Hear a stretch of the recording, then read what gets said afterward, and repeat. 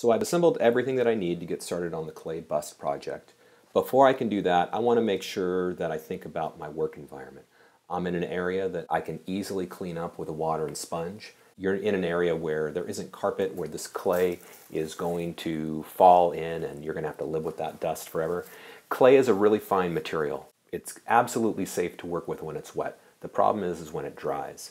You don't want to be breathing that in constantly. So as long as we can manage the water content in the clay, it's really safe to work with. Do your best to work outside or in a place where you can easily clean up before the clay dries.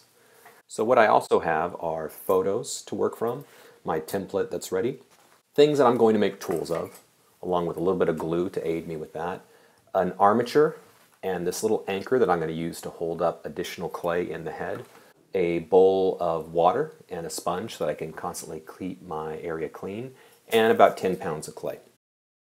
If you were to look at most sculpting tools, you'd see that they're either flat, round, angled, or pointed. And so I've taken these popsicle sticks and cut them into those basic positions. I'm going to double them up, glue them together, add a little bit of tape, and then sand them to the tip that I want. One other tool that you may want to have is something that will help you give flat planes, and just a simple stick will work there. So I'm going to take this basic popsicle stick and a pair of scissors. It's easy enough to cut these things. One thing that you don't want to do is cut down into the wood. If I do that, it's going to split, just like an axe splits wood.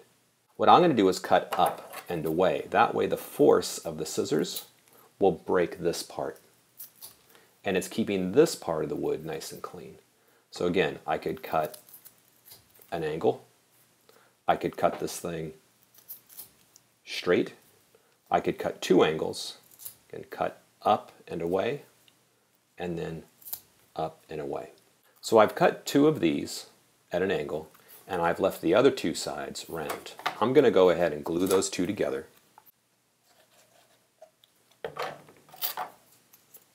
I'm going to match those angles up.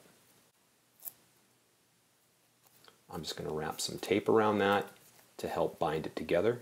The glue is going to do most of this job. If you've got a couple of binder clips, you could go ahead and clamp those together and leave those to dry for a little bit.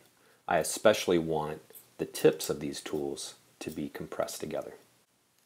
So I'm going to put some paper clips on these as clamps and leave that to dry a little bit. So now I'm going to sculpt the edge of this down by sanding it a little bit. Since I'm going to use sandpaper and wood, that means I'm going to create sawdust. Do this in a place where you can clean up, ideally outside. Sawdust, just like clay dust, is something that you should be mindful of. You don't want to be breathing that.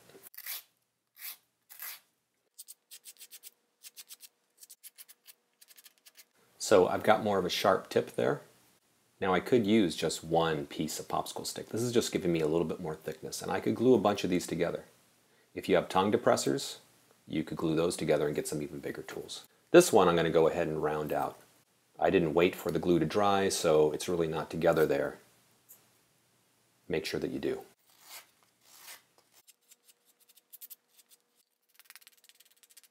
Here are some other things that you may have around the house that could be useful tools. First of all, a knife of some kind for cutting clay and sculpting. A fork for scoring and slipping, though that knife can be used as well. Pencils are already a point, and at the other end you have that eraser which you could shape into many different pieces. There's really expensive silicone tip tools, but a pencil eraser, if you want to take the time and sand that up or cut it with a knife, can be used as well. I've got the round tip over here and then the sharp pointed tip over here. If you have a clothespin at home, take that thing apart and you could actually glue those two things side by side, wrap some tape around them, and see what kind of tools you can get out of that. Again, there's a sanding block that you can use to take those down. Let's see, I've got that one there is made up of a clothespin. This one's a chopstick, some takeout chopsticks, which you would normally break apart. But again, I use that same technique with the pair of scissors and trim that thing down. I may have put some glue in there to make sure it wouldn't break, or that part that's broken, that it stayed together, and wrapped some tape around it, and then sanded that. So again, a nice round tool up here, and a nice sculpting tool at the other side. This one might look like a sculpture tool that I bought, but that's actually 1, 2, 3, 4, 5, 6 popsicle sticks all glued together and then shaped. So laminating is really strong. Again, I could wrap tape around that in order to make that even stronger, but I have a basic sculpture tool there. I wasn't very patient with the glue drying and sanding those. Always wait to shape these things for the glue to dry, which is at least an hour, but best would be to put plenty of glue on it, tape it, and then leave it overnight and work on it the next day. But the shapes here, they're an extension of your hand. So when you can't get your finger in there, you want something that's nice and hard and sharper in there. When you can't quite get the pad of your finger in, that's what that one is for. If some of your fingers are just aren't pointy enough and you need to get in somewhere, you can do that. Our fingers aren't square enough, and so a tool that's nice and flat, 90 degrees, is helpful there as well.